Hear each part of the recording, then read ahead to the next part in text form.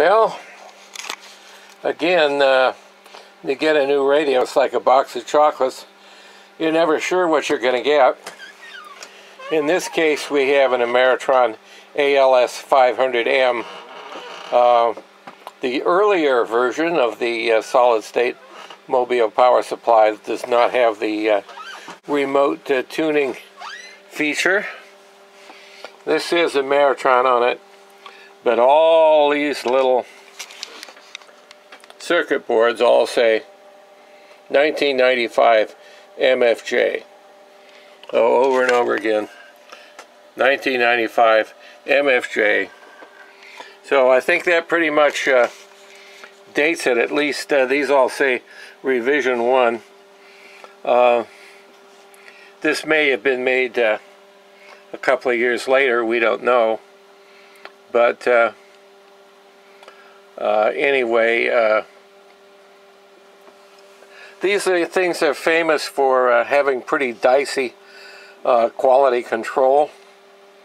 So the guys who have them and have them sorted like them, but a lot of guys have bought them new and sent them back 2 or 3 times because the quality control in the construction was simply non-existent. So I figured before I put any power to this thing, I was going to go through and have a good look at it and just look for a lot of cold solder joints and that kind of thing.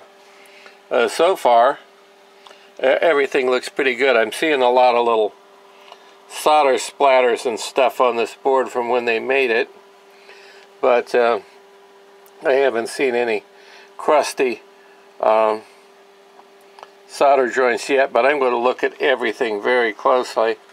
Let's get some more light on this thing. And it's got the original Toshiba transistors in it. And we're not seeing any burned components yet. But, plenty of flux and crud on the board here, so I think we'll go through and gonna clean everything with a damp rag, and then we'll, I think, take a magnifying glass and just look at everything. I think this is the 10-meter board here on the top, so that's good.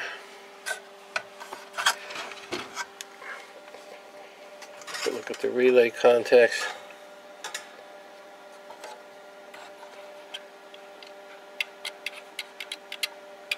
Look okay. Famous little MFJ switches. I don't know. You can't look at these little plastic switches and tell anything about them. So, but they seem to love them. They put them in everything. Their antenna tuners and everything. But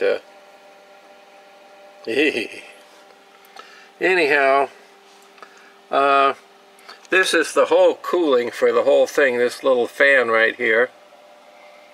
And an 11.1 amp at 12 volts. That's a whole 12 or 13 watt fan.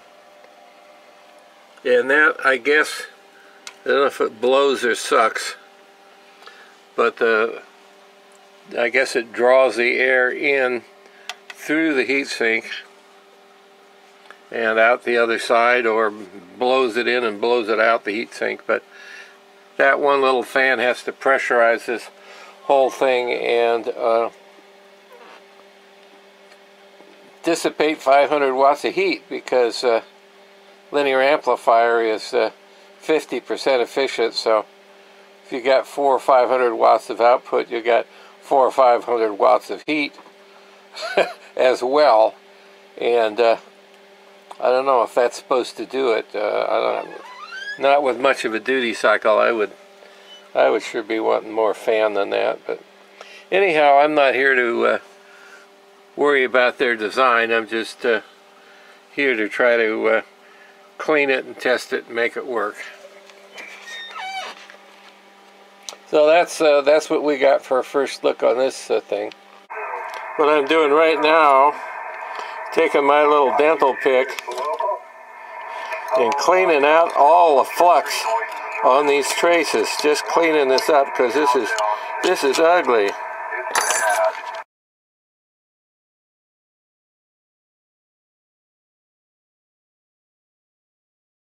So after about an hour of cleaning the spaces between the traces of flux with a dental pick and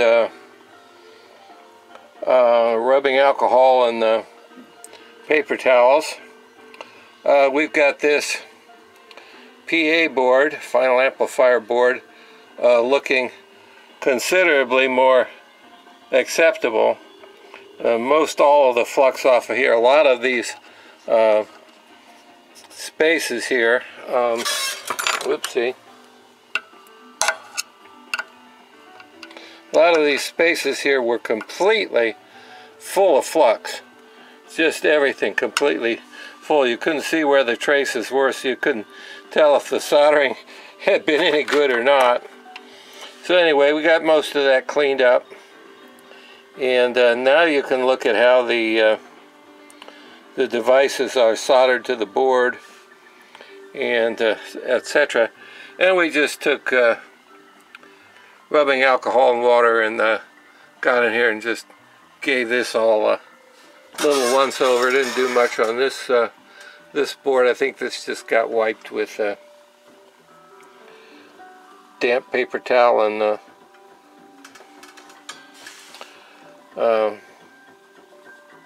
soapy water. But anyway, considerably better. So now what we'll do is we'll make up the 12-volt control wire that goes on one of these tabs, and the power wires and the ground wires that go on there, the negative supply voltage wires, make up heavy cables and fuses, and we'll give this thing maybe 5 watts of drive into a dummy load with a watt meter. I think we'll put an SW bridge on the input and on the output, and see what it looks like. Make sure it functions with no drive, fan and the keying circuit, and we'll got to work up a keying scheme with the whatever transceiver we're going to use to drive it, and see what kind of smoke it will make. Well, every now and then it's nice when something works the way it's supposed to, and that's what we got here. Got the old Swan SS200 driving the Ameritron ALS 500 using the little Ameritron interface box to key the amplifier. And I started this thing out with 5 watts of CW carrier and expected to see a 20 times amplification factor in about 100 watts, and that's what we saw. And took it up to 10 watts of drive and saw about 200 watts of carrier, which is just about right. And run the drive up. Now we're running this thing on undersized wire. We've got one number 10 wire feeding this thing, and a battery whose voltage is down around 12, and keying it at full power, the battery voltage is going down to 11.6. So the Ameritron manual says the output will go down 85 watts for every volt below 14. So we expect to see at most 350 watts out of this thing. And we can just about get 400 out of it if we drive it with 75 or 80 watts. But if you take the drive any higher, the output does not go up. So at this voltage, the output is absolutely hitting the wall. We're on the 1000 watt scale here. So there's 500 watts right there in the middle. So we'll just key it up in CW and you can see what it's doing. Well, I might have taken the gain down. Let's see.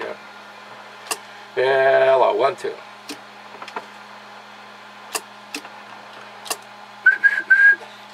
What we got going on? Okay, so anyway, we're hitting it with about 50 watts of sideband. Hello, 1, 2. Hello. So 350 watts is about the most it should do with this low DC voltage feeding it. Hello, and that's just about what it's doing. Oops, I just grabbed the CW drive control, which is sensitive. Let's set the CW drive here at well, we'll give it 50 watts for the sake of argument. Okay, now we'll turn the amplifier back on. And wow. Oh. That was the 200 watt scale.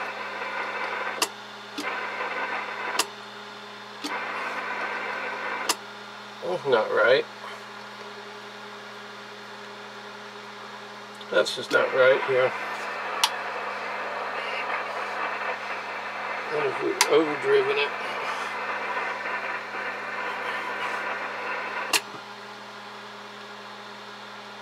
There we go. That's as high as it's going to go, about 350, 400 watts. This thing, if you overdrive it, a relay will click in and turn the amplifier off until you cycle a switch. So I think we must have overdriven it some. But let's look here again on sideband. Hello, 1, 2. Hello, W6WUH. So that's a little harder than I want to hit it. I think I'd rather hit it at about 30 watts.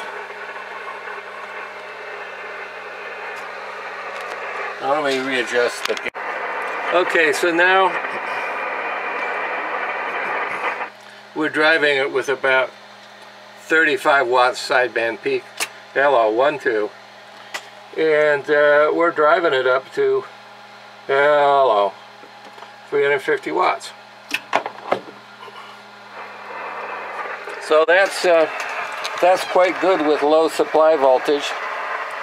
And with this amplifier, to keep the IMD, the splatter, and the general grunge down, you do not want to overdrive this amplifier. You know, you want to stay at least 10% below or 20% below what the maximum it'll do with. So with 14.5 volts on this, you could drive this to 600 watts on peaks, and I don't think you want to really be hitting it harder than about 450, maybe 500 watts on an occasional peak, but an average around more like 400 to keep it clean, cool, and healthy. I haven't seen this fan go on at all yet. I've got an auxiliary fan on here, and the heat sink's not warming up at all. But anyway, at least on 40 meters, this little Ameritron ALS 500M is working okay. So I'm pleased.